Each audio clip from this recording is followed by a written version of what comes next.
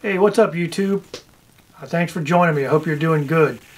I'm just sitting here today waiting to see what Hurricane Florence brings to us. I'm in northeast North Carolina, so we're just kind of sitting it out and waiting to see what she brings. So I thought I would do a quick first impression review on a couple OLIGHT flashlights that I just got. As you can see down here, it's the M2R Warrior and the PL-2 Valkyrie, special edition one. I got it in the bronze or the flat dark earth color. So without further ado, I'll get into it real quick and do a quick review of it. All right, YouTube, let's hop right into this. Like I said earlier in the intro, I've got two OLIGHT flashlights, the M2R Warrior and the PL-2 Valkyrie. I got these in the mail the other day, so I figured I'd give a quick first impression and review on them.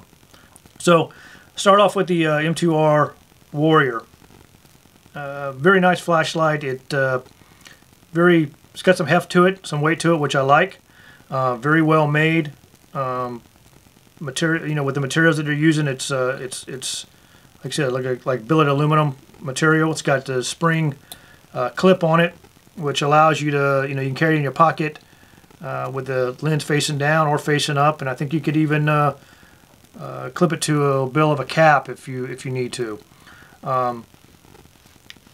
It's got the main on-off button here, which allows it to cycle through the intensity levels on it.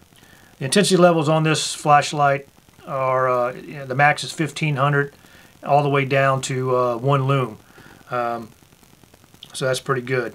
The 1500 lume only stays on for about, I think, 3 minutes, and then it drops down to 700. So anyway, it's a very, very bright flashlight. You're not going to go wrong with it. On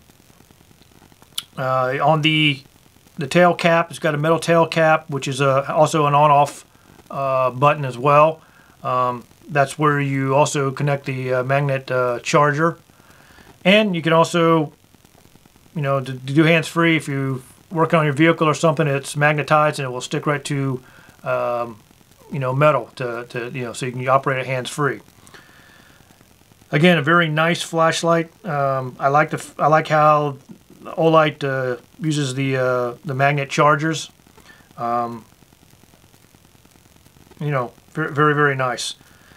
So I'll try to do a review on it outside coming up here in the future, where I can show you the the intensities of the brightness and how it lights up in a pitch black area. So yeah, if you're looking for a nice flashlight, for everyday carry or for your truck or just around the house, this would be a good choice.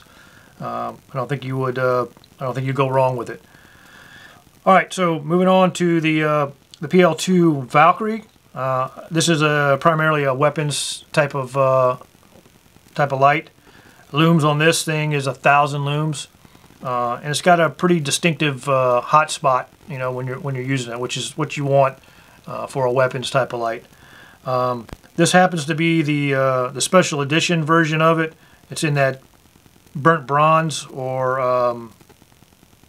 FDE, I guess, if you want to call it that. It's got the mount. It can mount to any type of Picatinny rail type of setup. It's a quick disconnect. Open that up, slide it on the weapon, and lock it into place.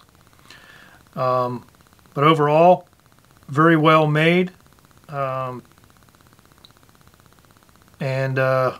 this is a very bright light as well. On the back side here is where you access your batteries, and then as it mounts to the weapon, you have your push buttons here. You can turn it on and off momentarily, or continuous on by either hitting either one of this button here or the one on this side.